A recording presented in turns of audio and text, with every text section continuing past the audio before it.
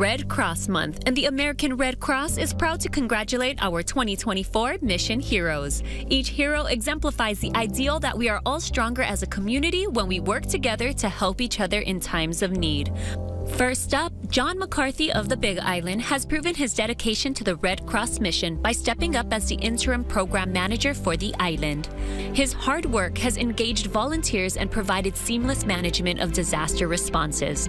John's fellow volunteers consider him an encouraging leader who is a pleasure to work with.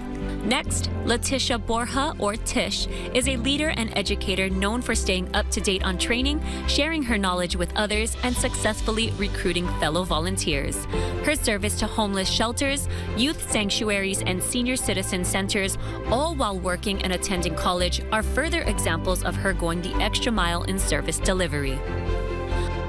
Margarita, or Margie Nicholas, is one of the most active volunteers in her chapter. She shares her knowledge and experience by teaching fire safety to groups of children and coordinating life-saving skills training courses with fellow volunteers. In the response to Super Typhoon Mawar, Margie's efforts as a feeding manager ensured that those impacted were never left without something to eat. Finally, Thomas Bacon of Maui responded to the wildfires on day 1 and continued to serve through November.